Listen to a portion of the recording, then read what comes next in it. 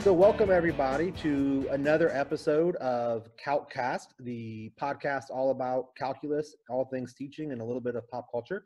I am Brian Passwater, your co-host, and I am sitting here with my other co-host, Tony Record. Tony, how you doing today? I'm doing great. Real excited about season 2. I guess this is season 2 because we've been on a little hiatus, 10-month hiatus. I guess those first 2 episodes just completely wore us out. But we do thank you for all of your positive input. In fact, we have a big mailbag here. I got the mailbag. I can kind of empty and show you. Yeah, we've got a couple of pieces of mail, I guess, from our viewers, kind of thanking us, giving us some ideas for future episodes and whatnot. But no, seriously, we do thank you for all the great feedback, both via YouTube, via the Facebook group. And it's something that Brian and I certainly enjoy doing. And we hope to bring you many, many more of these in the future. And although we've taken such a long hiatus, we could not have come back any better than with our guest today. And I'm excited because he certainly is one of my favorite people, not only in the world of higher education, but in the AP calculus community as well. Absolutely. Yeah, like as Tony said, we are very excited to be back. Today we have with us Steve Kokoska from Bloomsburg University, who was the former chief reader for AP Calculus. And like Tony said, Steve has been someone that has impacted thousands of calculus teachers and even more students across the country. And his footprint on calculus will be seen many, many years into the future. So without further ado, I just want to welcome you, Stephen, to our podcast. How are you today?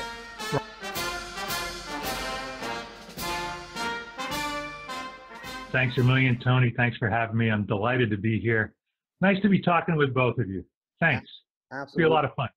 Well, we're absolutely glad that you're here. Our season 1 podcast, like Tony said, have gone viral with literally hundreds of views. I can't imagine how this one's going to blow up. But Stephen, we'll just jump right into it. So you were the chief reader before our current chief reader of Stephen Davis.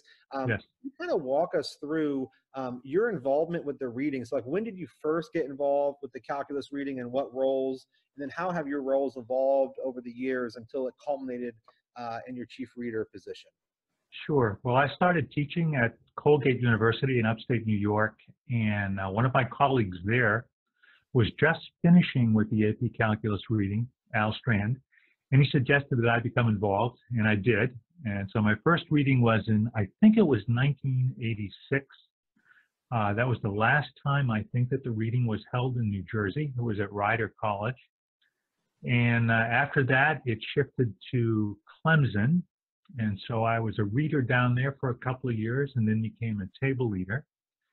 And then the reading shifted to Fort Collins, Colorado, quite a different venue and a beautiful place, beautiful part of the country.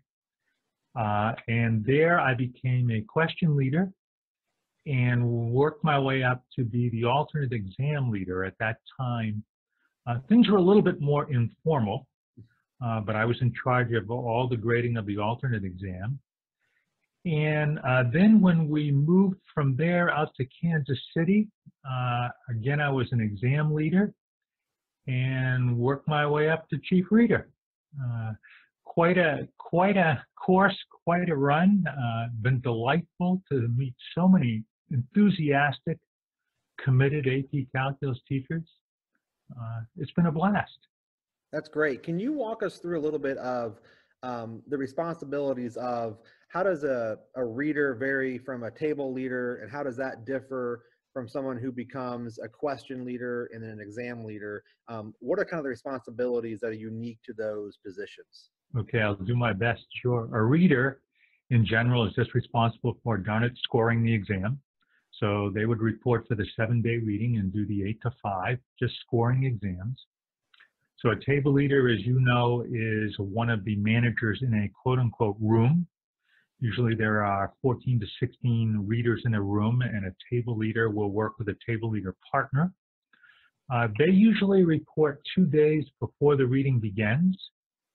They help setting the standard for each problem by looking through some exams, not scoring them, but in order to see how the current standard would read, help the question leader form the standard, set the standard. And then during the reading, they serve as sort of the first line of, not defense, that's not the right word, but if a reader has a question, they would ask their reader partner, and if they can't resolve the issue, then they would go to the table leader. And table leaders are also responsible for back reading, and that often worries a lot of readers, but it's just a part of quality control, just to make sure that everybody is scoring the problem in the exact same way. So table leaders generally back read, certainly at the very beginning of scoring a problem, just to make sure that everybody is on the same page and reading it according to the same standard. Table leaders, some table leaders participate in a question team. So there is a question leader for each of the 9 free response questions. Question leader is separate from a table leader, but usually has 2 table leaders as question team members. They work as a group to set the standard. They are the most familiar with that particular problem. The question leader usually reports to the reading 5 days ahead of everybody else, 4 or 5 days ahead of everyone else, to work on setting the standard. And the question leader is the person who would present the briefing to all of the readers. So presenting the scoring standard, presenting some examples. This is how we'll score this problem in certain situations. The question leader does not, in general, score exams in any room, but the question leaders usually have a room in sort of the center of the reading, as you know, in Kansas City. And they handle all questions that a reader can't answer, that a table leader can't answer. They also generally score some of the odd booklets or special booklets that come in, sometimes some of the late booklets. And let's see, after the question leader, above a question leader would be an exam leader. So there is an AB exam leader, a BC exam leader, and then there are other exam leaders for the other exams, for example, the alternate exam. And they are ultimately in charge of, well, that exam. So as the standards are set, the exam leader is in on all of those discussions, making suggestions, drawing on experience, drawing on past exams, and sometimes making a final decision before it gets to the chief reader, who ultimately looks at it or considers a presentation from the question leader with the exam leader in the room, and finally everyone decides on the scoring standard. So we have readers who do the bulk of the scoring. We have table leaders who back read, do a little bit about quality control. We have question leaders who present the briefing, who are in charge of a particular question, pre-response question. We have exam leaders who are in charge of each exam. And then we have our chief reader. Wonderful. And of all those roles, if we took out the chief reader portion of it, what was your favorite position that you held outside of being the chief reader for us? Well, I'd have to say that table leader is probably the most enjoyable at the reading.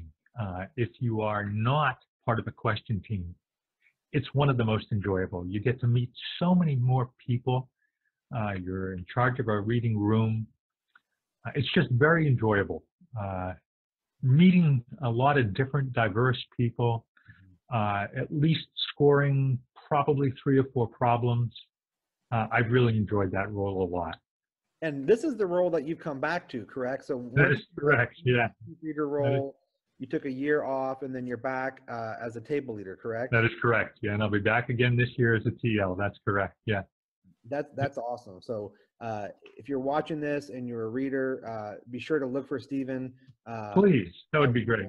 He'll certainly take you under his wing, and maybe you'll be lucky enough to be one of the 14 or 16 that's at his table this year. That'd be great. So Stephen, you can protect names if you need to, but during your time as chief reader, do you have any stories or just crazy things that has happened that maybe people who are just not readers or just only readers would have never have known? You know, like it's something that's kind of like people wouldn't have known about that you look back at it now, you're like, oh man, I can't believe that happened. Oh boy, crazy stories. Well, I'll tell you one of the most enjoyable moments for me was when I first became a reader. This was one of the first couple of years. Think about for a minute, Brian, with me. Do you remember the first calculus book that you ever used as a student? Oh, Do you yes. remember who wrote it? Bukowski. Okay, so one of the first calculus books that I ever used was by Louis Lighthold, if you remember him. Well, Louis Lighthold was a reader, and I had the opportunity to sit down and have a meal or two with him, and we became very good friends. And I actually worked on a project with him that was math related. It was actually a calculus and art project. And that was one of the most rewarding things for me. I also had the opportunity a couple years after that to meet Jamie Escalante. He was a reader, I think, for 1 year at least. I mean, I remember meeting him. I think those are two of my most memorable moments.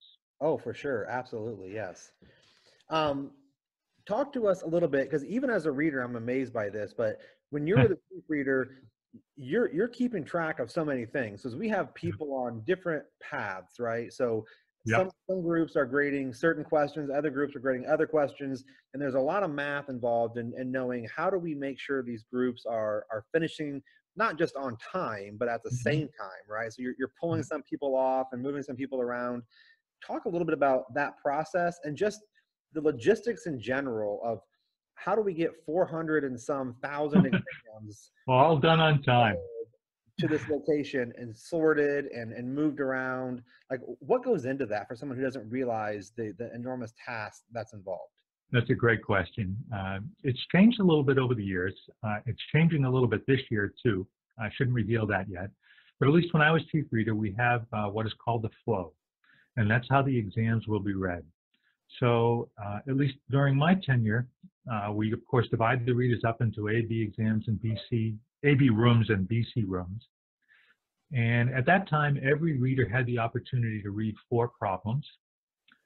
At least one of them would be a calculator active problem.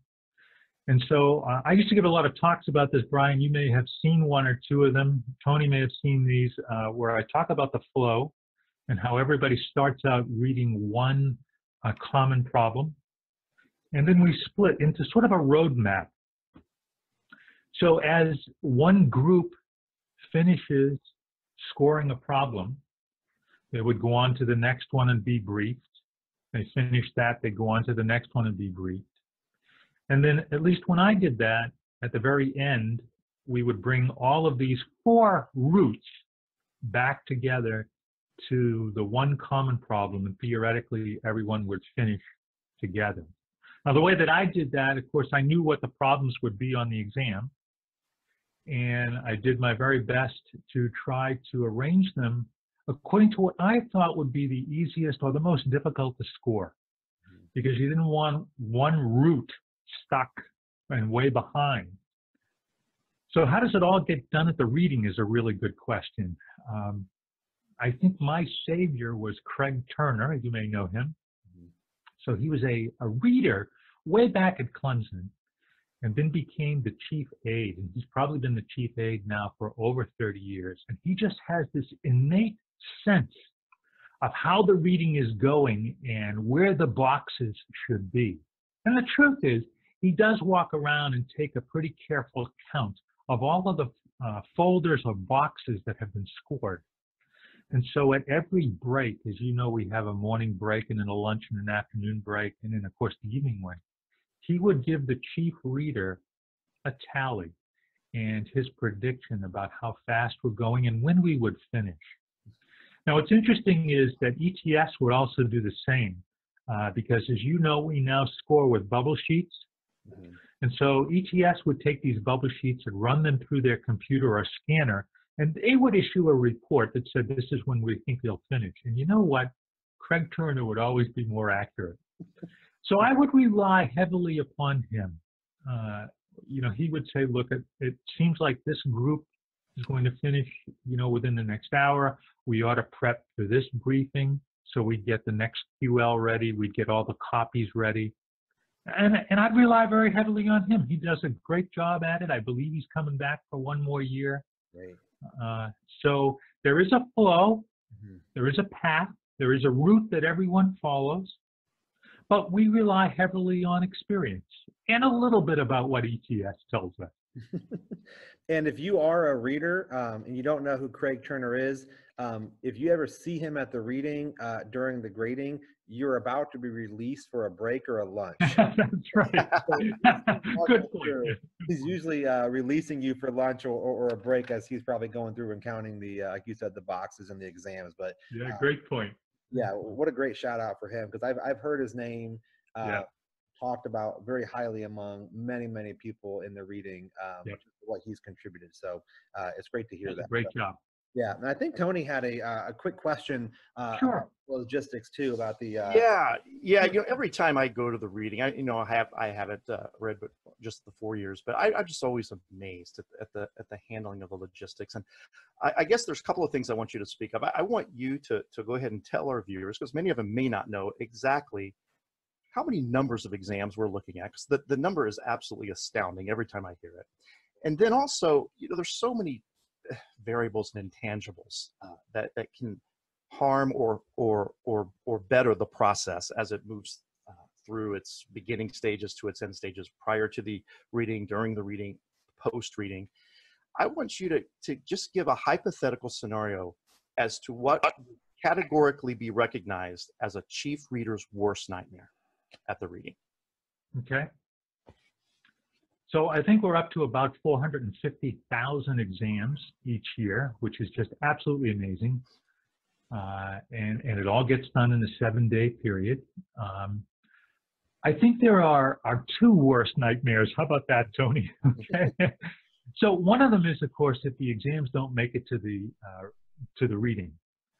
So if there are late exams, if you're missing, you know, God forbid, 50 or 60,000 exams, and they don't make it to Kansas City in time, there's nothing you can do. And those exams will be classified as late exams, and they'll have to be sent out to, you know, people all across the country to be graded. So I don't know if that would be my worst nightmare, but I think for ETS it would be awful. That's just a logistic nightmare, because in general, you don't generally send these exams all to the same person to grade all 6 problems. You could, but you might send the group to, you know, the Q alpha question 1 and then the Q alpha question 2. So that would be horrible. So the other, I think, nightmare really at the reading would be if all of a sudden something happens and one problem is just grading unbelievably slowly. You know, what do? You know, you got a group of AB readers, let's say, and they're grading AB 5. And, you know, we expected them to be done by day 4, and here it is day 6, and they're still slogging through it. I mean, that's just incredible, and it would be extremely difficult to deal with. ETS generally gives chief readers some leeway to keep readers there a little bit later in the evening, or have them come in a little bit early. But as both of you know, that's tough. I mean, if you sit there and grade or score exams for 8 hours a day, and then to be asked to come in early or to be asked to come in, or excuse me, to stay later, that's tough. So I think that would be a real nightmare. And as I'm thinking out loud here, how about this partial nightmares, Tony? When you get to the last day, you cannot dismiss everyone until every exam on site has been scored. So generally what happens is you reach a point where ETS will say, okay, all but 100 exams, let's say 100 questions have been scored. So you can dismiss all of the readers. So what we generally do is dismiss all of the readers, and the table leaders remain to finish up the remaining exams. But you have to find them. And sometimes they're quote unquote missing. And you get a report, the chief reader receives a report from ETS about, well, these are the folders that have not been scored. These are the boxes that they are in. And now you've got to search the entire convention center and find them. And that's a real task and can take a long time. I think I recall one instance where a missing folder was actually taped up and put on the truck ready to ship back to Princeton. And we found it in time. So you can't dismiss everyone until all of those exams are accounted for and scored that are on site. How about that? Wow. So, Stephen, you know, you are our most recent former chief reader, if that makes any sense. Thanks. And Michael Boardman before you, is that correct? Yes. We currently have Stephen Davis. You know, like there's this thing that goes on with like U.S. presidents, right? Where when a president leaves the office, they kind of leave a note for the current president. But there's sort of this club of former presidents that always kind of talk to each other because they're the only ones that really understand what's going on. Do you find yourself, like, do you and Mike Boardman and Stephen Davis kind of share and swap stories, or does he ever ask you guys for advice, or just kind of say, oh, I can't believe this happened? And that's a great question. It's an excellent question. I think during Stephen Davis's first year, we communicated an awful lot of little questions, awful lot of logistic questions. And then after that, I think he's done a tremendous job. As it turns out, I think I've communicated more with Julie Clark already, who will be our next chief reader. She was actually an enormous help to me. She was serving as an exam leader and question leader when I was chief reader. And I hope that I'll be able to help her return the favor, is the way that I would think about it. Yeah. And so, I would also say, Brian, that although we do talk to one another, I also think that everyone wants to, I don't want to say make their own mark, but everyone has their own style and their own way of addressing issues. So I think I asked Michael for lots of advice during my first year or first half year, and then you sort of make your own way and solve your own problems. So yeah, that's a good question. And you mentioned Julie Clark, and so that's kind of a good segue. So Stephen Davis will be encountering his last year this coming summer, correct? So the chief reader, is it a 3-year term? Is that what it is? It's a 4-year appointment. Okay. Yep. So Julie's been serving as the chief reader designate this year. Sure. So she's been attending all of the development committee meetings, and I believe she also went to the chief reader meeting. So she's been involved probably in all of the communications that Stephen Davis has been sending and receiving, and she'll take over as of the end of the reading this summer. So this is not really particular for Julie, but just for any future chief reader, right? And she just happens to be the next one. But what would be sort of like from experience, kind of like your big pieces of advice for a new chief reader, right? So, you know, just the things that you've gathered that maybe you didn't automatically know intuitively before you came in. What do you wish every future chief reader would know so that way they could make their own mark, like you mentioned? Well, I would suggest that Julie, and we've already talked about this, that you concentrate on the mathematics. Yeah. There are so many other decisions that a chief reader has to make. For example, do we need cookies or brownies at this reception? All right, the chief reader has to sign off on that. You know, don't worry about the little stuff like that. And I think I probably shouldn't put this on a podcast, but I think I used to ask for forgiveness rather than ask for permission. So I tried to do what was right and fair, Brian, and that's the advice that I would give Julie, and I think I have already. That's great. So are you saying that officially you can say right now whether we're going to have brownies or cookies? I don't know if Julie's made that decision. I would like to know before June if possible. You know what? You just reminded me too, though, Brian. You know what else was a lot of fun as chief reader was the chief reader has the opportunity to invite one of the speakers for professional night. Mm-hmm. And, you know, I had a lot of fun doing that. I asked for a lot of advice from people, and I got some great suggestions. And I met some really nice people. I think one of the most enjoyable times I had was when, you may remember this, we had Calculus the musical there. A lot of fun. Yeah, that was a great time. Yeah, they did a great job. I wish we had a bigger place for them to have done their performance. Yeah. But they did a great job when they were there. Yeah, that was a lot of fun. It was awesome. So we're going to take a quick, not a break, but a little bit of a divergence. Okay. Quick game with you, and then we'll kind of come back Okay. and we'll talk this question. So Wait a minute. Is there a prize here? yes. Okay. You're either going to get a brownie or a cookie At the reading. yeah, I don't know which one yet, but you're going to get one of those two. All right, shoot, go ahead. So this is a game that all of our avid followers know that we play. Every time that we have a podcast, I call it this Fast Five.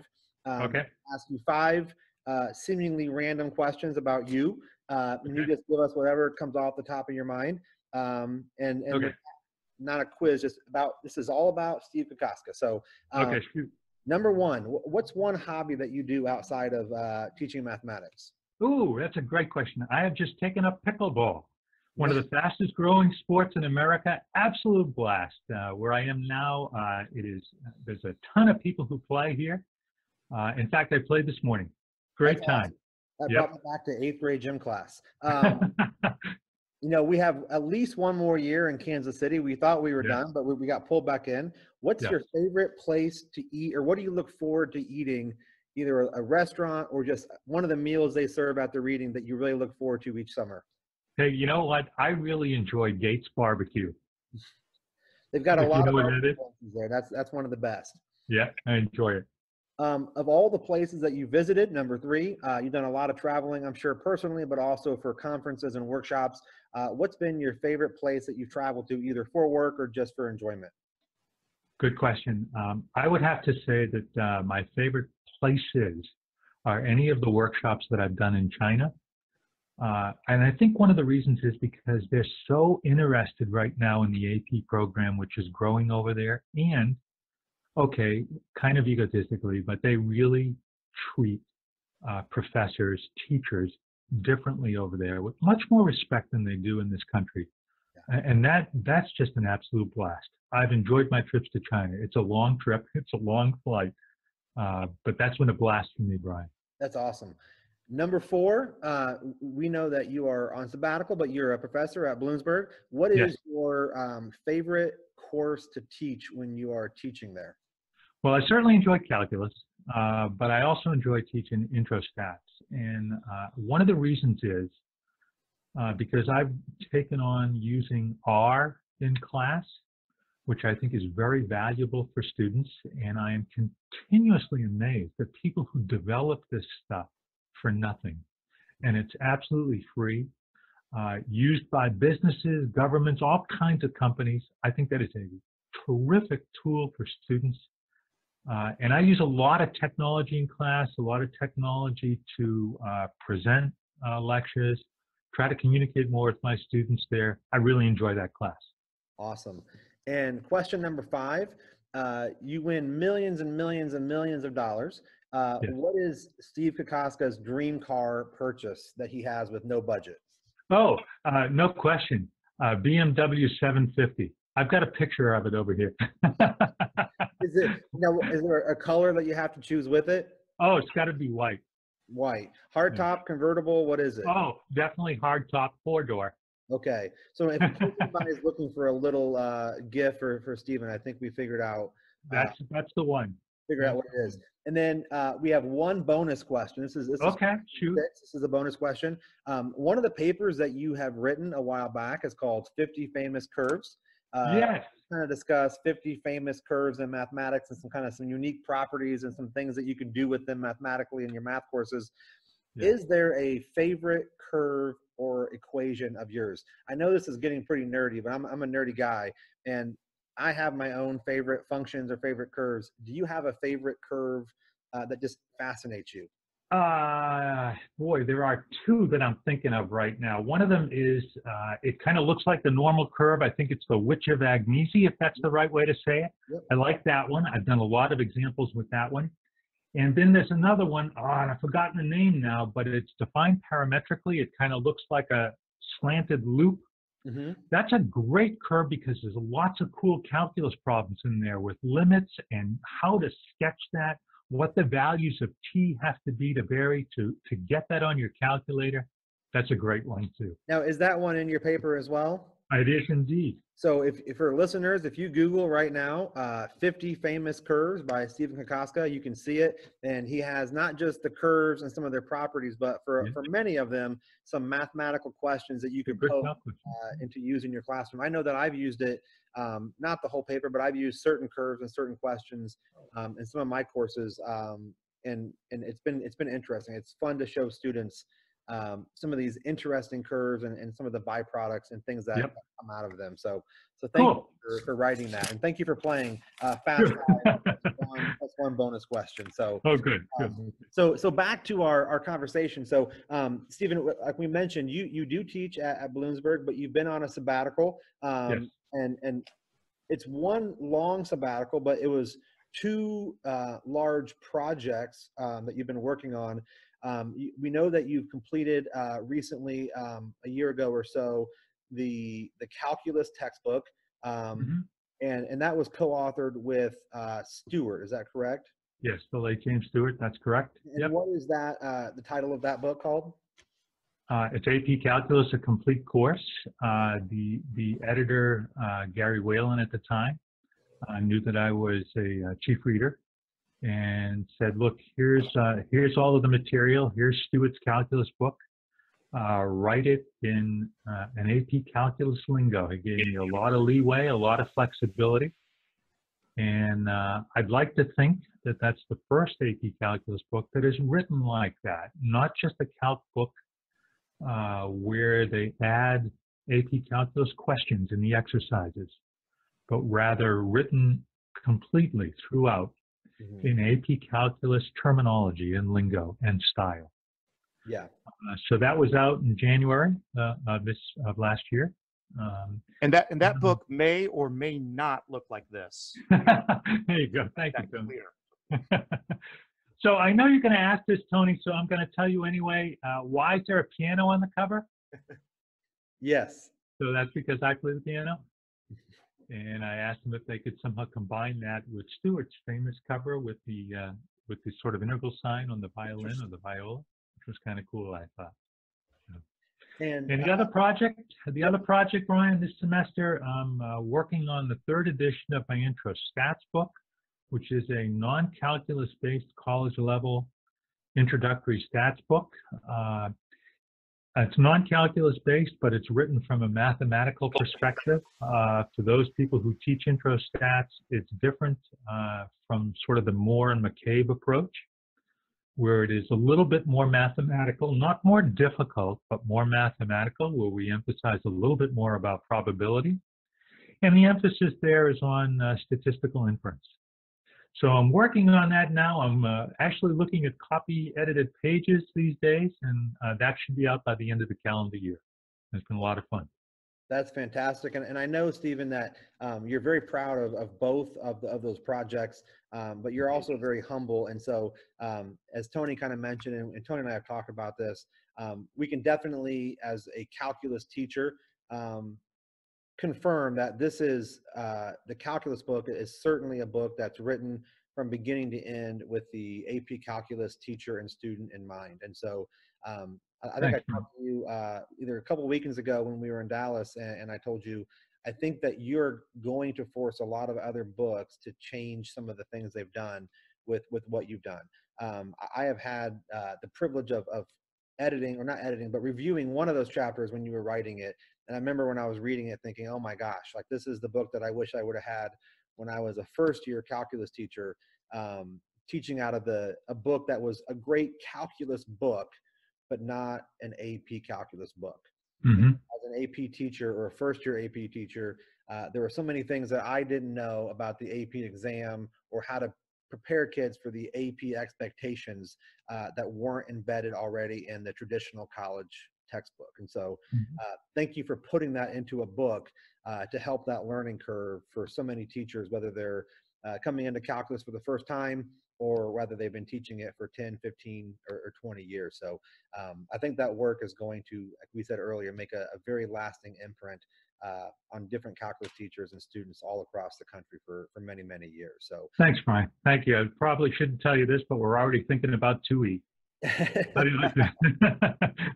Yeah. Thanks. So if you are looking at textbook adoption, or you're a new calculus teacher looking at textbooks, I know there's a lot of great resources out there, but I would say from a first person point of view, look into Steve's book at least as one of your short lists, and then make the decision that's best for you and your kids from there. So thank you for your work on that, Steve. Thanks, Brian. And if I may, as you know, I'm always willing to talk to a group of students, talk to a group of teachers, even do a little bit of traveling. I have in the past done Zoom conferences like this with student groups, with teacher groups. So I would be delighted to do that. And I think that's one of the things that's really marked your time as chief reader, and even since then, is that you were my first chief reader. So I think I came on, you came on board. I think we came on together, but you had been there in '86, and I was just coming for the first time. But I remember remarking at my first reading how accessible and collegial you were with everybody at the reading. That you didn't take it as, here's the college professors and then here's the high school teachers. It was we're all in this together. We're all colleagues. We're all teaching the same course for the same purposes, just in different situations and different places. And so I've always been impressed with your ability to fit in with whatever group that you're in, and make everyone feel welcome, make everyone feel that they're important as they are, and that everyone has the right to ask questions and enjoy the time. Right. Thank you, Brian. Thank you very much. Yeah, it is a wonderful community, and it should be just that. It should be a community, and I tried very hard to promote that. Thank you. And Stephen Davis has done a great job of continuing that, and I'm sure Julie will pick up the torch in 2020 and continue that as well. So Stephen, here's a put you on the spot question. Okay, shoot. So you've seen many FRQs, free response questions, over the years, and you've had to look at the scoring guidelines and all these things. You've seen the development of many questions. Is there a question or a couple questions that stand out to you that you've seen them and you just thought, what a great question? Where you want to almost go find out who wrote the question. Maybe you might have known who wrote it and just thought, what a great question this is. Either it's just poetic or just beautiful in the way that's solved. Which ones have stood out to you as just been unique or just interesting for a variety of reasons? Okay, I got one for you. Okay, so personal bias. I don't know if you'll remember this one. This was probably about 7 or 8 years ago. It was a BC question, and it involved a diver and parametric curves. Yep. So I have to tell you that that's my favorite question, and the reason is because, darn it, I wrote it. And because I wrote it because my daughter was a diver at the time. And I thought, there's a lot of calculus in here. And so I sat down and thought a little bit about it and did a little bit of research about how high they dive and so forth, and described their arc or curve as they went into the water. No question, that was one of my favorites. And as I think back, thinking out loud again, there was one a few years ago. I believe this was while I was chief reader. Do you remember no, maybe not. Do you remember the one about the snowfall on the driveway? Yeah, the piecewise functions. Yeah, that was a great question, because in my mind, that was one of the first questions where students had to work with a piecewise defined function in a long time. And if I remember correctly, I don't think students did that well on that problem, but I thought that was a great question, really good problem, and it set the stage for more questions that involve piecewise defined functions. Yeah, like we saw this year with the escalator question, right? Or that last year with the escalator piecewise problem. You mentioned that the snowfall problem, students didn't do too well on it. No.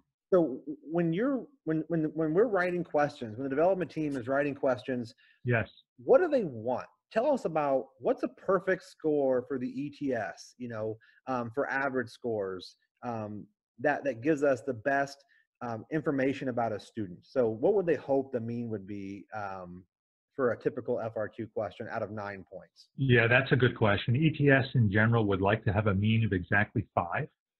And they'd like to have a reasonable standard deviation. And the reason is, of course, that they have a nice spread.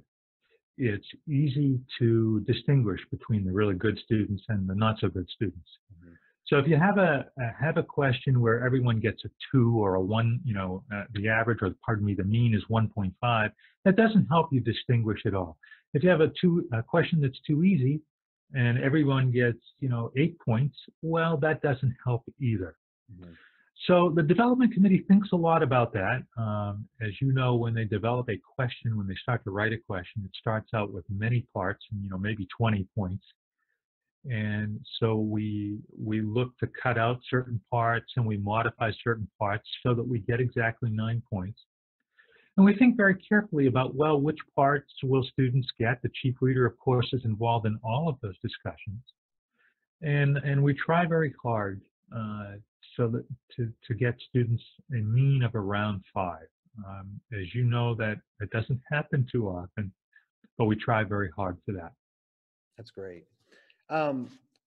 So we kind of piggybacking on this idea of student performance, we Yes. definitely see more of those under 3 averages than we do the over 5 averages, Yeah. right? We see more of Yeah. the struggling questions. As someone who's been the chief reader and you've been very involved, obviously teaching calculus at Bloomsburg and doing conferences, what do you think is what are 1 or 2 topics in the curriculum that you have noticed that students struggle on significantly, that we need to help teachers with resources, support, or just something to help these topics become more understandable, relatable for student success? So what are those couple areas that you feel like have always been a struggle across the board for the majority of students? Well, I don't know if I can give you one specific topic, Brian. I don't want to feel like I'm dodging the question. With the curriculum framework, the development committee and ETS are charged with making sure that they hit all of the topics, all of the EKs and LOs in the curriculum framework. So the truth is, there is no one particular topic that they target. What I see in general is that students, let me back up just a little bit. What I see in general is that there are many more problems now with a lot of writing. So I don't like using the word, but I think there are a lot more problems that are contextual. There's a lot of writing, which makes it difficult for some of our students where English is a second language, and I get that, and I'm sensitive to that. But many of these problems have a lot more writing. Many of these problems involve not circumstances, but they involve applications which students might not be familiar with, but they still have to apply the correct mathematics. Mm-hmm. Now, that said, I think one of the biggest changes that I've seen over the years is that students have to write more. It's not just solve this problem or solve this equation. They need to write more. They need to communicate more, and they need to communicate better. And so my best piece of advice would be to tell students to communicate succinctly. Write as little as possible. I'm amazed that you can score points for writing so little these days. For example, think about a calculator active question where generally one of the problems involves, let's say, accumulation, where we're given a rate and we have to find a definite integral from 0 to 30 of this rate function. Generally, something like that is a 2-point question. And what does the student have to write for that? Just the definite integral and just the answer. To me, that's a real big change from many years ago. Now, in addition to that, students have to communicate a lot, and I would suggest don't write too much. We have that phrase, we have lingo at the reading, don't say too much. Because sometimes if you go on and you say too much, you may lose credit. So you want to answer the question, justify your answers by using the information that's given in the question, and don't write too much. Great advice. So if we have teachers that are watching today and they want to come see you either doing a presentation or a conference somewhere that's open to the public, what's coming up on your radar, either a talk or a conference or a presentation or a consulting type thing that's coming up? What's coming up on your radar where people might find you out and about? Great question. Next week is NCTM. I assume you and Tony, one of you going to be there, both of you? I wish I would, but I can't. Okay, well, I'll be at NCTM. I'm going to do a presentation with Tom Dick out there. We're going to talk about our TI in Focus materials for Texas Instruments, where we developed a series of 5 videos focused on each of the free response questions from 2018 and 2019. So we do a video on scoring standard. I do that video. We do a video on technology solutions associated with each free response question. I also add some extra AP Calculus type questions to help prepare your students for the exam. And then I also do a content lecture. So what I've done is I've looked at each free response question and pulled out a specific topic. For example, L'Hopital's rule or improper integrals. And I present a 10 to 15 minute presentation on that topic, which a teacher could use just to help refresh themselves or even in class. And then Tom has done 2 TI calculator videos, one on the 84 and one using the TI Inspire, specifically showing people how to use basic keystrokes to solve some of the problems that I talk about in my technology solutions. So Tom and I are going to be talking about that at NCTM, and I'll also be at the Cengage booth talking a little bit about my calculus book. That's great. And then you have the reading this summer. Correct? Yep. Will you be doing any College Board workshops this summer or coming up in the fall? I'm not doing any APSIs this summer. I do enjoy those, but I tend to leave those for high school AP Calculus consultants. I think they do a very good job at that, and I think they're more suited to that. In the fall, I'll probably get a College Board workshop or 2, and I hope to go back to China. I also did an AP workshop a couple of years ago in Singapore. Would enjoy going back there too, but I'm hoping to go back to China again. That'd be fun. Well, if you need an assistant for your China trip, somebody to just take your notes for you, you know, things like that, pay for your cabs or something. I'll let them know. We would certainly welcome that opportunity. Yeah. Okay. I'll be happy to be the former chief reader assistant. Okay. Hey, for those of you who aren't able to go to NCTM, I can't speak enough about the TI in Focus. And if it's something that you want to check out, you can check it out from the comforts of your home by just going to education.ti.com and just checking the resources tab. And it's just some amazing work. It's one of my favorite things, favorite resources that's not only offered in part with Texas Instruments, but Stephen and Tom Dick from Oregon State do just a great job with it. And if you really want to become very intimately acquainted with any of the last free response questions on the last 2 operational exams, it's a great way to do it, both via a technological lens, but also just a great pedagogical lens as well.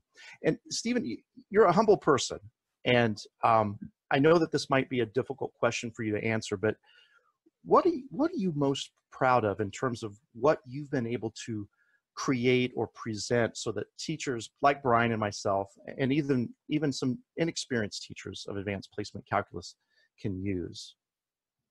How about if I answer that in 2 ways, Tony? I think without question, this AP Calculus book has just been a blast to write. And I feel in some way that's been my way of giving back to the AP Calculus community, because I think I have learned so much, grown so much with that community. That's been a great way for me to give back. And the other thing, as the 3 of us know from teaching, I've always felt that, you know, along the way, if you can affect one student in a positive way, you've done a really good thing. And I think there are a couple of students of mine who are out there teaching right now, and I feel really good about that. That's been a great joy for me. Thanks for asking. That's great. So, Steve, we want to thank you so much for time here, and we'll wrap it up here with maybe 1 or 2 more questions, but Sure. we want to be considerate of your time, and we appreciate you taking time out of your busy Florida schedule and football tournaments to come talk with us. So if you're watching this and you're at the reading, and maybe you're a new reader, and maybe you came on when Stephen Davis was already chief reader, and maybe you didn't realize Steve Kokoska was our most recent chief reader. if you see him this summer at the reading, be sure to stop by and just tell him thank you Please. for his time. I can't even imagine how much stress and pressure there is leading up to the reading, like you said. So Yeah. all those nightmare scenarios don't occur, right? Right. No one's happy when they have to get up a half an hour early or stay a half an hour late because one of the questions ended up being just a tough question to read, right? Yeah. So and Yeah. when you're complaining about that, if you are complaining about that during the reading, thinking, Stephen Davis did this, trust me, I'm sure that he is more mortified and upset about that than any of us could possibly be, because that's the last thing that you guys want, like you mentioned. So so you're coming back to Bloomsburg, right? Mm-hmm. And Yes. and you said you've taught, or you have taught, some of the calculus courses there. Yes. Talk about, as we kind of wrap this up, tell us about, can you notice in your classes students that have had AP versus students that have not had AP, and what do you notice as the differences between those skills from the mindset of what's the benefit of AP? So certainly the benefit of AP, I think, Brian, is that students who go through that course tend to think more conceptually. I think it is true, although probably anecdotally, that some of those students aren't as good at the mechanics as some of the college students. The college community has not been quick to embrace calculus reform. We don't use technology enough. There's no question about that. We still stress the mechanics. We still teach Chapter 7 techniques of integration. So I would say that I would always take any AP student in my class, any AP calculus student in my class, even if they did not pass the exam. I think they tend to be very well trained to think conceptually. They know how to use technology exceptionally well, and they can pick up the mechanics. So there's, I think, a very marked difference still between an AP calculus course in high school and a college calculus course, but generally AP calculus students can succeed easily in a calc course in college. Yeah. And that's one of my favorite quotes. In the 6 or 7 years that I've known you, I've heard you say that many times, that a student who goes through our AP calculus course, and let's say they even earn a 1 on their AP exam, they're always welcome in your calculus class at Bloomsburg. And I find myself reiterating that to my students and to the students that I work with around the country through the National Math and Science Initiative, and the teachers that I work with through the College Board, to say that that we are serving a very useful purpose in teaching the students this type of calculus. And it's not always about the scores. Of course we want qualifying scores. Of course we want our students to have these wonderful numbers, but I think most importantly, we want our students to have these wonderful experiences so that they can parlay those experiences at the next level. Agreed. Absolutely. I've got a question about Bloomsburg University. If we're okay, shoot, John. That's all right. Go ahead. I think a lot of people may not be real familiar with it. It's a university, I think, in East Central Pennsylvania, I believe. Enrollment is, what's the enrollment of Bloomsburg? What's that? What is the enrollment of Bloomsburg? We're just under 10,000. Okay, 10,000. So a fairly small to mid-sized university. But it does have a few notable alumni. And I was going to put Stephen on the hot seat here a little bit. All right, shoot. Go ahead. If you can identify some of these, there's 5 notable alumnus. Now I'm going to go ahead and throw one out right now. I don't know. He's a professional MMA fighter, Dennis Bermudez. I don't know if that's somebody that you may have had in class. Ooh, doesn't ring a bell. Wait a minute. Where is he located? Well, I don't know. I haven't done my research on that one particularly. All right. I don't have. Right. We have an alumni who's down in Florida here in the Tampa area, who is a wrestler. Oh. For a time. I wonder, it could be one of the same. That one up. Okay. Okay. All right. But go ahead. 4 others. One of them is a famous NBA coach. Another one is a just recently retired NFL offensive lineman. Okay. We've got a former governor of Pennsylvania, and a quite active actor on both the screen and film fronts. So Ooh. how many of those can you name, Steve? All right, I know one of them at least. I know Jari Evans, who played for New Orleans for a while. I actually had Jari in class, in my intro stats class. And we won't talk about grades or anything. Well, Jari Evans, the only thing about Jari Evans that he's sort of on my dark list because he was an offensive lineman for the New Orleans Saints during Super Bowl 44 when they defeated the Indianapolis Colts. So in that regard, I'm discounting Jari Evans, but go ahead. Well, he's been actually a great benefactor to Bloomsburg University. He's given of his time and resources. In fact, just donated a beautiful new scoreboard for the football stadium. So he's been great for the university. Basketball coach, I know this one. I do some work for the women's basketball team, so I know this one. That's Chuck Daly. I know that one. Former governor. I know this one because we have a room in our library named after him. So that's Mark Schweiker. Yes, right? Yes. In fact, I think, correct me if I'm wrong, Tony, he was involved in that mining rescue many years ago in the state of Pennsylvania. Remember that? 9 for 9, I think was. Yes. What it was. And let's see, actor. Nope, got me on that. Who's that? This is a tough one. He's performed in a lot of television roles, and It's Always Sunny in Philadelphia, Westworld, House of Cards, and the famous film Abraham Lincoln Vampire Hunter, which is all shortly. But his graduated, I think, in the late 90s. His name is Jimmy Simpson. Jimmy Simpson. Don't know. How about that? Okay. Very cool. There you go. You did quite well. You did much better than I would have done. I don't know. Ryan, what about you? Yeah, 3 for 4. Steve, that's a 5 on the AP exam. That is a qualifying score. So we're good to know that this will transfer anywhere you go. So good. Thank you. It was great. So Steve, thank you again for making time for us. I know that you're in the, like you said, in the copy editing stages of your new project.